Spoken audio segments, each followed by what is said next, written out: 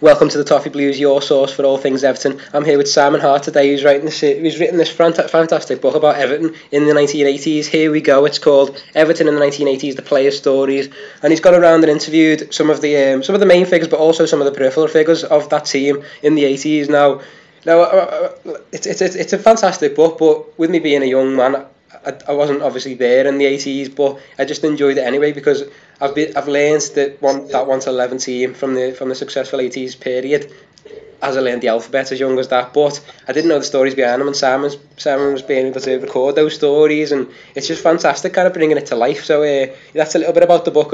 Simon, could you tell us a little bit more about this book? Yeah, no, thanks for that, and thanks for having me on. Sorry. The book began in 2015.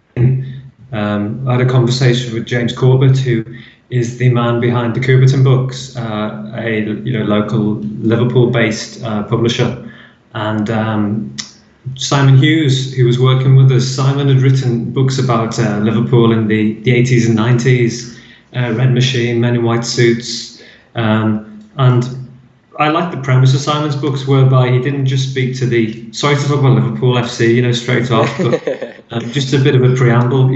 Simon, he didn't just speak to the big names from those eras. He spoke to, as you mentioned, some of the peripheral figures, some of the unsung heroes, and I always found that interesting about his books.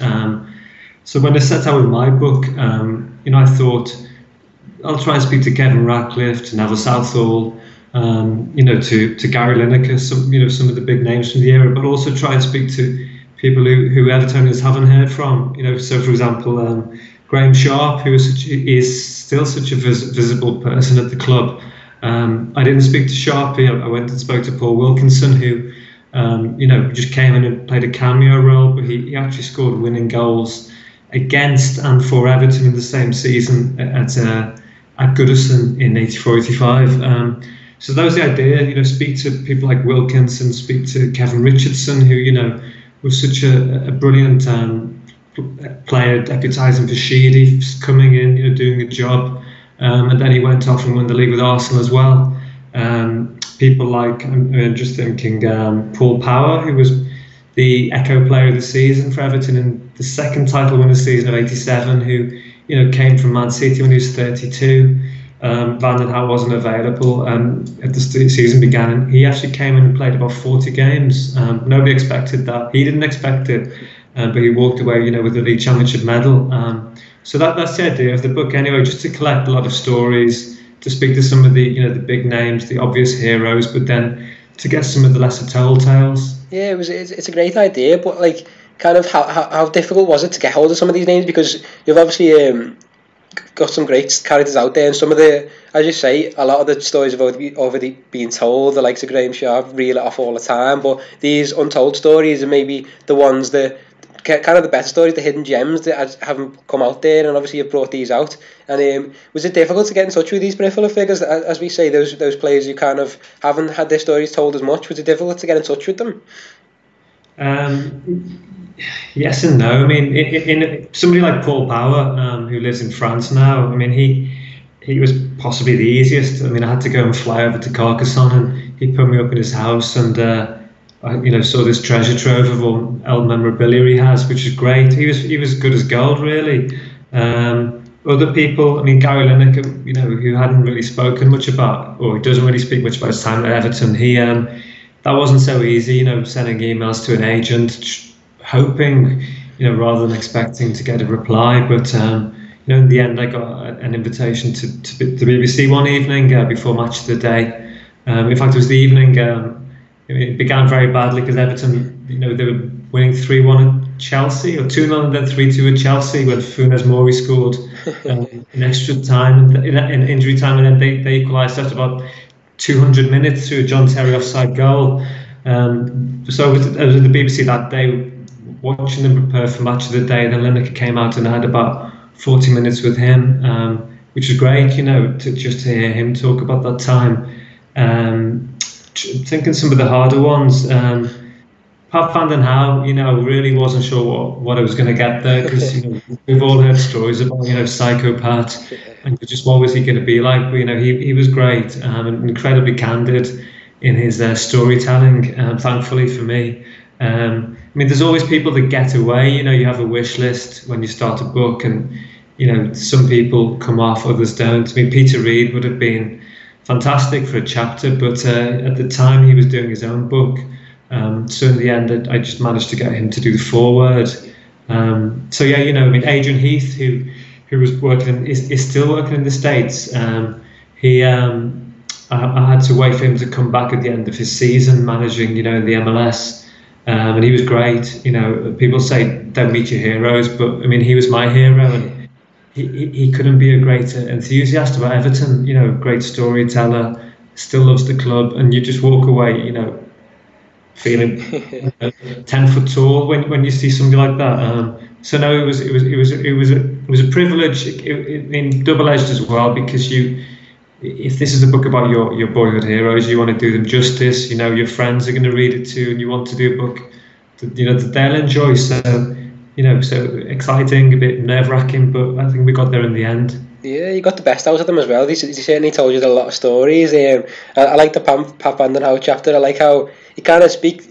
I think you said in the Pat van den Houw chapter, he kind of speaks in one section a bit like Punches. Like he kind of he's very short and to the point. And some of those stories we've heard, and some of the stories were just fantastic about when he goes missing and things like that. It's just really entertaining. But I kind of, when you spoke to these players, you must have known like a lot of the information already. But what did you learn from them that you didn't already know? I mean, I suppose I didn't realise just what a naughty boy Pat van den Houw had been. I mean, you got a real sense of how much they actually. I mean, I don't think I'm exaggerating how much they actually loved each other as a group, and loved that time together.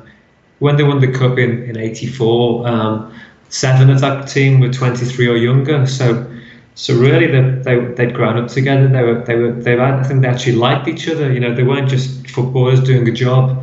So there's a real tightness there. That really came through. What else did I learn? I mean, little things like Derek Mountfield. Who he didn't really get involved in the social side, and he reflected on that maybe if he had to do it again, he would be more involved. But he had epilepsy, which he'd never really spoken about before, and I don't think to be in that. Admittedly, they had a real bond, but it's still a very competitive world, and to have someone like epilepsy in a football dressing room, I imagine can't have been easy for him, which is why he avoided discos with the bright lights. Some of the pranks, were, I'm not sure how much we should be disclosing here, but things like Adrian Heath leaving a turd in John Key's toilet bag, I didn't know that. Things like just how, compared to today where footballers have everything, the fact that they only had one kit and one set of kit for a whole season, and there were only about 3 or 4 pairs of shorts, which, gave somebody ample space for all the various parts. And Kevin Ratcliffe, he'd get to be a scramble with 3 or 4 or 5 players before a game, some of the bigger players, to actually get the shorts where they feel comfortable in. And he was saying that he had a terrible first half in the Cup semi-final in '84 against Southampton, and he went in at half-time complaining about it, and basically it was his shorts were too tight. Peter Reid just pulled his own pair off and chucked them at Ratcliffe and said, you get on with it. So things like that, these lovely little details which just don't happen today. Yeah, it sounds like a family, as you said. It sounds like a real, what Howard and Colin Harvey created at the club was a real family atmosphere, and that was what they all bounced off each other, and it was one massive team together. They used to all go out and drink together, and I think some of the earlier players that you talk to in the book, like kind of encapsulate that family feel, but then you do mention the players who came in later and couldn't fit in, and then obviously you talk to 1 or 2 of them later in the book as well, people like Pat Nevin. How was it speaking to him, who just kind of didn't get in on that? Was it kind of interesting to see his perspective on things as well? Yeah, I mean, I can sort of see both sides, because if you grow up with a group of people and you all really work for each other, and you do everything together, of course it's going to be strange when other people come into that, to that group. For example, Graham Sharp, I don't think he particularly liked Tony Cottee. If you think about it, he and Adrian Heath had been in the club since they were 20, 21. They'd learned to play together, and Adrian Heath was a really hard-working player. And they linked up together. They worked off each other. And then Cottee comes in, who's basically just a goal scorer, and probably, for Sharp, he was quite a selfish player. So you can see from his point of view why, it wasn't going to work. And then Cottee doesn't drink in the same pub as the rest of the team, which sounds petty to us, but, if you're putting your body on the line every weekend with a group of people, I suppose you want that, that all for one for allness. Nevin, his case, I think he's somebody who he tried to just go on with everybody without actually being part of a group, because he is an individual. He would go off and, I don't know, go to a museum when everybody else was in the pub, when they went on tour. So he struggled, because he was actually in the context of today's football. He's being very professional. He wouldn't drink. He was very serious. He'd do extra work, fitness work. But I think Howard Kendall saw it quite differently, and Kendall just, I don't think, really liked him. That's the perception Nevin gave me. So Nevin was an observer, and he's an intelligent fellow, and he gave just a really interesting perspective on why somebody like Martin Keown was hated, I think, by everybody else, because Keown socially was quite awkward then. He said, whereas Nevin wasn't awkward. Nevin was just a bit his own man. And Neville Southall too, Neville, who has this reputation for being a bit different, maybe awkward. I think Nev, who I got to know on the back of this book, thankfully, he's just somebody who was really, he spoke his mind, he was honest, he wasn't a company man, he would do his own thing, but he was also, a consummate professional.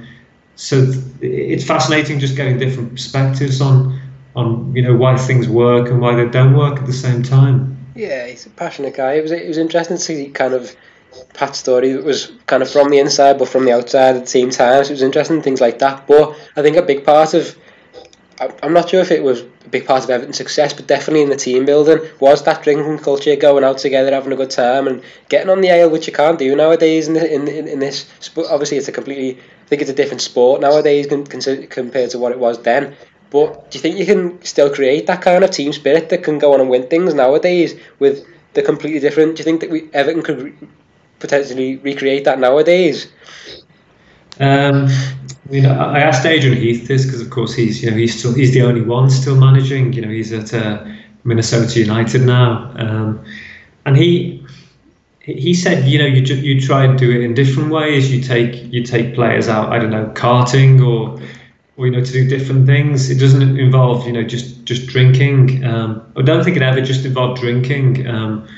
They had a tightness. It helps to win, of course. I'm just sorry to go back to our neighbours, Liverpool, but I was working at the Nations League a couple of weeks back in Portugal, and I was in the Flash TV area where the post-match interviews happen. And this was just after Holland had beaten England after extra time in the semi-final, and Van Dijk came out to the dressing room and spent at least 20-25 minutes just chatting outside the England one with Henderson, Trent Alexander-Arnold and Gomez, and you could just see this real tightness, and all they wanted to do was be together and to talk about what had just happened. In that that unhappy evening in Madrid, but they were you just saw this group of young people, just wanted to share something together, and I did feel pretty, as an Evertonian, pretty envious, really, seeing that bond they had. So I think it can still happen. Obviously, you have different nationalities now in dressing rooms. Top players are almost like mini industries in a sense that. They've got their advisors. They've even got sometimes their own medical people. So things are different. But if I don't want to to sound like a cynical old fart saying things aren't as good as they used to be. They're just different. Yeah. And if you're a good manager, you try and create something. Whether I don't know whether kind of Richarlison's leaving. I don't know, a turd in Lucas Digne's not. I can't see that happening now. I think, as you say, though, to create a team spirit, a manager is a big part of that, and unfortunately, across the party, do have one of the best managers in the game, and you never know whether Marco Silva can recreate something like that. I'm not sure, but you never know. It remains to be seen. But not just the relationship between the players as well. I think, as you mentioned in the book, with one of the statistics about the gap in the comparison of wages between fans and players was, I think it was 40% of, I think a fan was earning about 40% of what a player was earning back then in the 80s, but now it's down to something like 2%. So obviously there's been a distance created between the players and the fans, and that's evolved our game massively as well. Do you think that affects the potential recreation of what we had in the 80s as well? If you ask the Liverpool fan, do they feel close to this team? They'll probably tell us yes, sadly. But you know, I do think it doesn't help.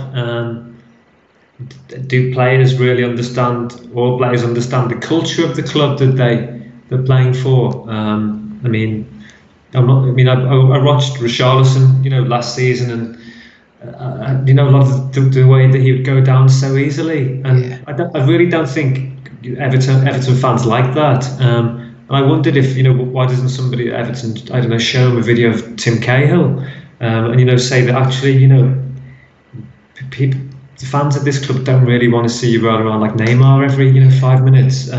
So I think that's something where they can get what the culture of the club is. Ironically, when everyone's got bloody DNA and that's all people talk about. But yeah, it's a question. Do they? I mean, different languages, different nationalities, and also these things. Yeah. We complain about players being distant, but I think if you're going to be wary as a high-profile footballer if every time you go out, people stick a phone in your face. That can't be easy for them. That in mitigation for this gap that's grown. Yeah, I think even in the case of like Jordan Pickford in the what happened recently as well, like he's a proper, in my eyes, he's a kind of he's ahead of his time. He was kind of like an old-fashioned footballer, and he would have fitted in straight in back in those days, going out the drinking culture, because he's still got that nowadays, but he's kind of being faced with these limits and being like goaded, put like in public just to get a reaction so someone can film it, and then that's affected him as well, because he was obviously won by the club on the back of that. So that even specific example shows the differences of what they could get away with back in the day and what they can nowadays. But it just going back to the book, it just kind of reading that just kind of established the identity of Everton. And now the identity of Everton survived kind of beyond that, I do think, and I do think David Moyes even kept some of that during his reign. But the way people saying that Everton had lost their identity in the last few years, because looking back in the book in the 80s, it was kind of like Everton had a specific identity and we're going to stick to that forever, and that was what made our club and that was what made us successful. But do you think we've lost that in the last few years, and do you think we can go back to that at any point, or do you think that's gone now as we've been talking about the changing of the game? Yeah, I think Everton's identity, you could say, has always shifted.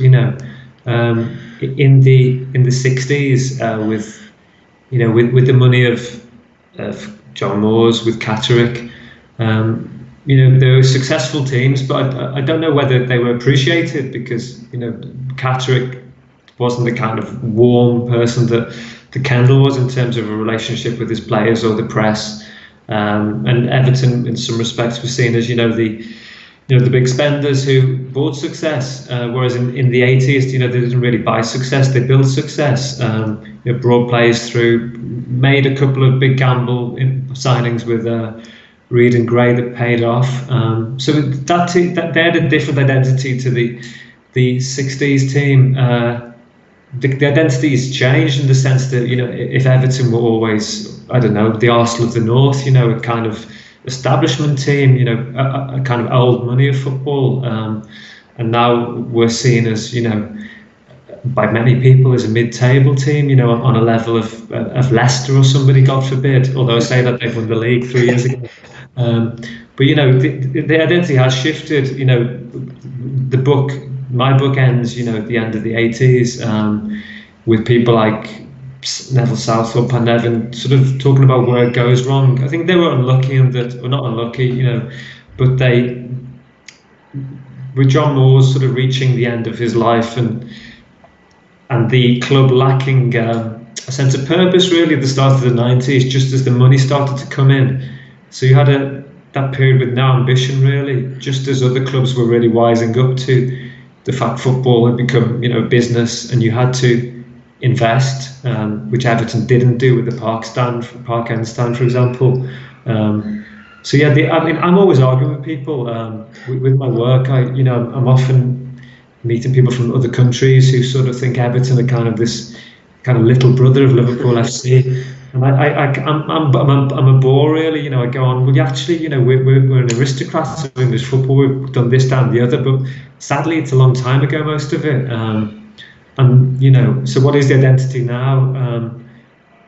The Moyes identity is, as you referred to, is probably what a lot of people today think is Everton. I've been disappointed that that's drifted in the last couple of years. Thankfully, at the end of last season, Goodison felt a bit like it used to. But hopefully they can build on that now. Yeah, the introduction of the siren. I'm not sure if they had that in the 80s, but yeah. So what do you think? What do you think the Everton identity is really over the years, and do you think we can kind of recreate that? What would we have to recreate to kind of get that back? I think if you look back at all the good Everton, the great Everton teams, even since the 60s. I can't go further back, because at least in the 60s we've heard stories and seen videos, but they've all worked for each other. They've all been hard working teams. They've all got stuck in when they've had to. They've all played football when they could. They've made it difficult for people at Goodison. For me, that's the thing. If I think about the 80s team, they could play football, but they could also battle. The 95 team, which won the FA Cup, not a great Everton team, but very good Everton team. And again, nobody wanted to come to Goodison, because they would, they'd put their foot in, they get stuck in, they played a high tempo, they'd work for each other. And this David Moyes' Everton, that was all about a team, unselfish players. Thankfully Carsley, but other people like Leon Osman, a team player, Baines, a team player, Phil Neville, a good captain, bringing people together. But they played in a way that made it difficult to Goodison. I've spoken to former referees. I remember, I think it was Howard Webb and Mike Riley, just telling me how they love Goodison, but it was also probably the hardest stadium to go to. Just because of that tightness, and when Everton get in, the faces of the opposition, when they get that tempo going, and we did lose that bit. And there were some home performances last year towards the end of the season where you began to think maybe it's coming back. I always remember Andy Hinchcliffe telling me when Martinez was appointed that he just shook his head and said, this won't work, because the Everton crowd demands a few things, and one of them is that high tempo. And with Martinez, he could see that that slow build up, the sideways passing wasn't long term. It wasn't going to work for Everton, and he was right. So I think that's what an Everton identity would be, even if things shift and the club's fortunes ebb and flow, or mainly sort of. I'd like to say go up and down. There have been too many ups recently, but you know what I mean. So I'd say that hard working together in your face, and a bit of good football too. Yeah, it's kind of 11 team players who work together, and fighters as well. Kind of something the crowd can relate to. So kind of an old-fashioned style, I'd say, in a way. But obviously get that quality in there as well. Kind of majestic. That's what. I was listening to the Alan Myers podcast, which is brilliant, which the Liverpool Echo have been doing at the moment. I'm not sure if you've given that a listen, but the last one they were saying about how Preno, I think it was Dave Prentice, saying how he thinks Andre Gomez is a classic Everton player in the way that he's a majestic kind of midfielder who's a team player. So hopefully we can recreate that. But do you think we will be able to recreate that in the near future at Everton? Well, I mean, Silva, I don't know too much about him. He doesn't seem to be a slave to philosophy, and sorry to be cynical about the philosophy word, but maybe we heard too much of it under Martinez, who of course is a very good manager in certain respects, and somebody who cared about the club. But I think in it's very hard to reinvent the wheel, and with an Everton team, I think you want a team who's just going to work hard for each other. And we saw that, the thing of the Arsenal home game, they're all getting stuck in. They're playing with pace and quality. Technical footballers as well. People like, obviously I think of Bernard, but Richarlison's a skillful player, fast.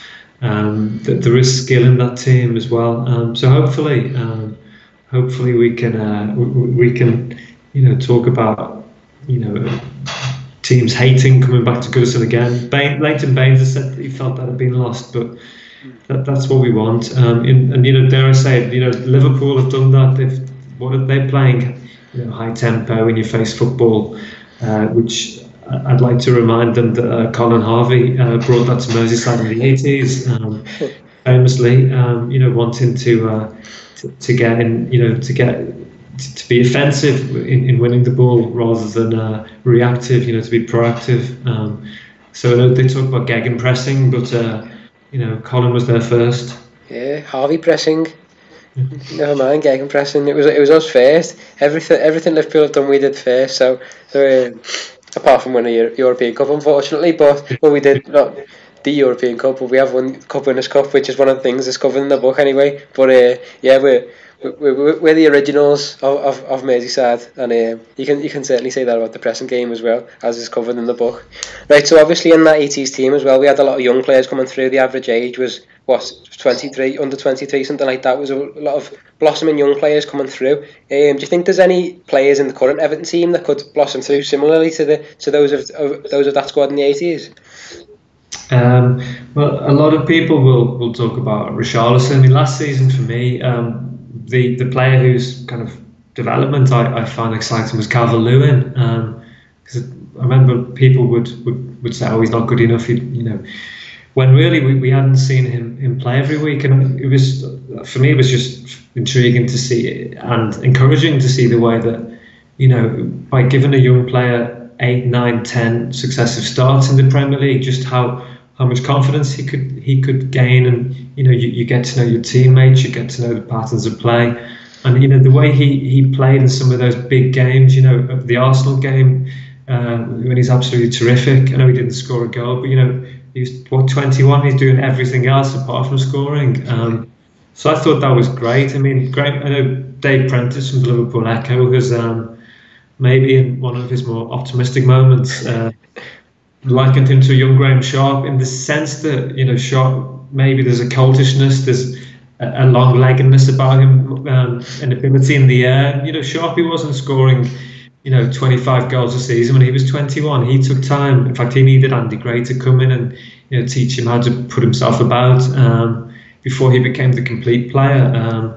So yeah, Calvert-Lewin was somebody that really gave me a lot of encouragement, and just enjoyed watching a young player who had the opportunity and took it, and hopefully long may it continue. Yeah, definitely. It was interesting. He seems to have everything to his game apart from goals, and that's the most vital thing for a striker. But if he can add goals to his game, he will be unbelievable. He will be unplayable on his day. So it'll be really interesting to see if that happens, because he really has got the talents. And you heard it here first. Calvert-Lewin is the next Graham Sharp. So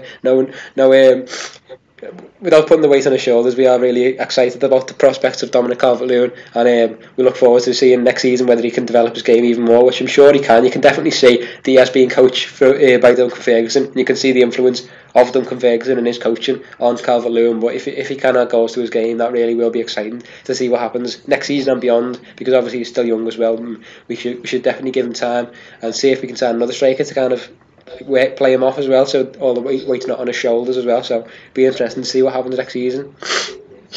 Yeah, although we didn't hear it here first. I nicked the line off. Yeah, that's the one. Yeah, who nicked it off Brenno, but yeah, well, yeah, did a second. There we go. It's an interesting new addition to get people going, but as well, just to compare nowadays back to the 80s again, just because I think that's a lot of our fans are of a young age, but I think to relate back to that period for people who don't remember it, we've probably got to compare back to things nowadays. Is there any of the current squad? Obviously, you've got to know the characters from that 80s team so well, as we've seen in that book, and as anyone else who wants to read it will see. But do you think there's any characters in this current squad that remind you of characters who were in that successful 80s team?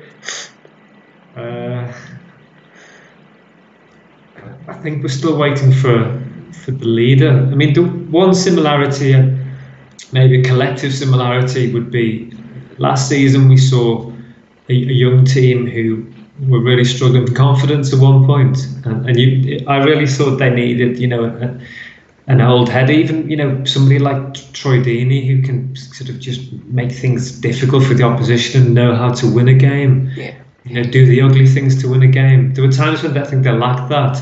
And that was really, that was the case with Everton in kind of 82, 83, where they had this young team who were coming through, but it was pretty touch and go whether Howard Kendall would remain manager. He offered to resign at the end of 83 after they lost 3-0 at Wolves around Christmas time. And he was pretty low, the people wanted him out, the leaflets at a game, and things were really, it was a fine line. But two players came in, Reid and Gray, who just really showed that group of players how to win. So whether we could, that's what I'd like. I'd like somebody to come in, be it an Andy Gray or a Peter Reid or a Tim Cahill, or I'd say Tim Cahill rather than Phil Neville, though Phil Neville did do an important job. But Cahill, somebody who can be a catalyst, be that player who'll he'll strut he'll sort of stick his chest out and he will put a foot in and be a leader on the pitch. I mean, do you think we've got one of them? A leader at the moment, I doubt it, to be honest. I think we're probably going to have to go and buy one, because there's not one there. Like, you can put I think we've seen what happens when you put the weight on someone like Tom Davis, who's so young, trying to forge his place in the team, and all of a sudden he's captain, and everyone's thinking he's going to be he's nominated for Golden Boy, and everyone thinks he's this prodigy, but he's a young lad, and he was kind of thrown into the team to fill gaps a lot of the time, and I don't think he is that captain figure, and I don't think we've got one. Maybe there's a few developing, Michael Keane maybe, but we don't know how long he's staying around, and there's a few coming through. Obviously you've got the old guard of Seamus Coleman still there as well. I'm not sure if he's maybe a captain figure, but not a natural leader. And obviously Leighton Baines isn't a natural leader as well, but he's the old guard, so to speak, at the moment in that team. But no, I don't think we have. I think we would have to go and buy a ready-made leader, but then to get them to specifically lead the group would be a difficult job, really. But that's something that hopefully Marcel Brands is looking at the moment. But yeah, it'd be interesting to see how that works out. But yeah, going back to the book anyway, what's it called? Who was your favourite person to interview? I know you said you had to go to the south of France and stay a night with Paul Power, was it? Which must have been a fantastic experience. But who was your favourite out of all the players that you spoke to? Yeah, I don't have one particular favourite. They're all great in their own way. I mean, Neville Southall, I went down to his. He works in a school for kind of children excluded from mainstream education, and spent a morning with him at this school down in Ebervale in South Wales, and that was fascinating to see Nev in this completely different context that he lives in nowadays. I think his football kind of banter is that dry sense of humour helps him now. Dealing in difficult situations with some kind of quite troubled young people. So that was a great day. Paul Power, just seeing all the little trinkets he's kept. He's got a Paddington bird. I didn't realise this. Every player in FA Cup finals, in the 70s and 80s, used to get a Paddington in the colour of basically Paddington, but decked out in the colours of, in his case, Manchester City, with even the Umbro diamonds. And he keeps all of this stuff. He's got pictures on the wall of scoring against Everton for Man City in an FA Cup game, quarter final. But he was great company. Adrian Heath, of course, as I mentioned, a real enthusiast. Mark Higgins' story was very poignant. He was the captain who would have been Everton's most successful captain, but for an injury. And just to sit down and hear his story was, extremely, I don't know, it was quite emotional from his side, and a great chapter for the book. Paul Bracewell is the book just come out in paperback, and we added Paul Bracewell chapter because he's another of these unsung heroes. He was the kind of the glue, or the person who did the unseen work in that midfield, that great midfield of the mid 80s. With Peter Reid, Trevor Steven, Kevin Sheedy. And there's Bracewell who was a really important player in kind of, I think, Colin Harvey, who was the coach at the time, and got Everton to play a pressing game, and he said Bracewell was the best player at doing that, at reading the opposition and stepping in and coming away with the ball. He had five operations at Everton to try and get to the bottom of an injury, and hearing that story, which he was out for 20 months, medical scans weren't what they used to be. He went to the States in the end, to San Francisco, and in the chapter he retells the story of just how frustrated he was. To some people at the club didn't actually believe he still had a problem. They thought it was scar tissue, they thought it was a bit psychological, and yet actually part of his I'm sorry, I'm not a medic here, but I think part of the ankle had chipped off and got stuck into his tibia, or the other way around, and it took a trip to the States and a scan, to get to the bottom of this 5 operations later. So that was fascinating. One, maybe the last, possibly Colin Harvey, in a way, was another of my favourites, because he, I don't think there's a living Everton player or Everton man who's seen and experienced more than Colin. And he's such a humble fellow. He won the league as a player. He won the league as the right-hand man for Howard, and a really, really great fella. Yeah, it was fantastic. It was kind of like you read through all those stories, and at the end it was like the father of it all. I know Howard Kendall would have been up there as well, but obviously, unfortunately, he's passed away. But to hear Colin Harvey's story of it all, kind of as the brains behind it all, because he is the one who introduced that pressing game, as you said in the book, and kind of the playing style encapsulated that 80s team as well. I know I've mentioned most of the names, but I'll just for the viewers as well. I'll read through the people who've been featured in the book. I didn't know that Bracewell was added as part of this revised version, but I thought his chapter was very interesting, especially the story. One of my favourite stories in the book was I don't want to spoil too much. This book's dotted with absolute gems of stories, but one of my favourites was during the Bracewell story he mentioned when he'd been to several specialists who'd said there was nothing wrong with him, but he knew there was something wrong with him, and he asked the physio to write down and put in a hat what was wrong with him, and then he went off to the States, got it sorted, and came back with the scan and found out, as you said, that was the problem. Part of his ankle had snapped off and was embedded into his tibia, and then they opened the piece of paper that the physio had written what he thought was wrong with him, and it said fuck all. So that was a brilliant story, but it's dotted with gems, and the full list of these players is Mike Lyons, Kevin Ratcliffe, Kevin Richardson, Adrian Heath, Mark Higgins, Derek Mountfield, Pat Van Den Howe, Paul Wilkinson, Paul Bracewell, Gary Lineker, Paul Power, Pat Nevin, Neville Southall, and Colin Harvey to finish it off. So it's an absolute fantastic book. I took this on holiday while I was going to see my girlfriend who lives in Spain, and I think I spent more time with the book than I did with my girlfriend, so that might not be in the best in terms of my girlfriend's point of view, but for me that was what I wanted to do. It was encapsulating, to be honest, because I wanted to know more about Everton in the 80s and what's it called. It brought it to life to me, and ever since I've read the book, I've been watching videos on YouTube of those matches. I've been able to find full matches of the semi-final against Bayern Munich, second leg at Goodison, and epic Goodison moments like that, and the final against Rapid Vienna as well. I found that, and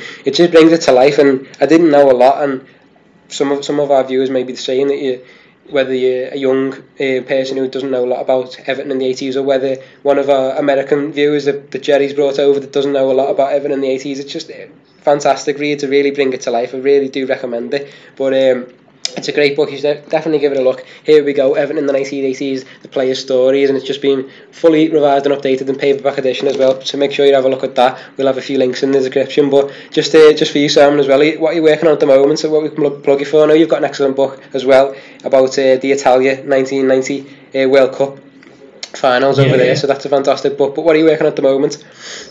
Well, I'm a freelance journalist. During the last season, I was doing a column actually with Big Neville, which has been a nice offshoot of the book. Did a column together for the iPaper. Currently, my next job will be, I'm writing one of UEFA's technical reports on the Champions League season, which meant I had to go and enjoy the final in Madrid, which was an experience. I'm doing the under-19s in Armenia with UEFA next month. Which should be interesting just to see football in a completely different place. So I do work for UEFA for their publications, and there's a new Champions League magazine starting soon, which I'm involved in. Plus, my newspaper stuff with the Eye. Hopefully another book sometime, somewhere down the line. So we'll wait and see what happens with that. But no, always busy. So. That would be fantastic. Looking forward to the next book. That would be interesting new project for us to look forward to. Anyway, we'll put Simon's Twitter in the graphic below his picture as well, so you can have a look at check what he's doing on Twitter all the time. Give him a follow and give us all a follow and subscribe to Toffee Blues. Thanks a lot for watching. Like the video and comment what you think, and please do give this excellent book a read, because it really was a fantastic read. Brought it to life to me, one of Everton's most successful ever periods. Really brought it to life, so make sure you do give it a read, and thanks a lot for watching and join us next time on the Toffee Blues. And of course, thanks to Simon for joining us as well. Thanks a lot. Thank you.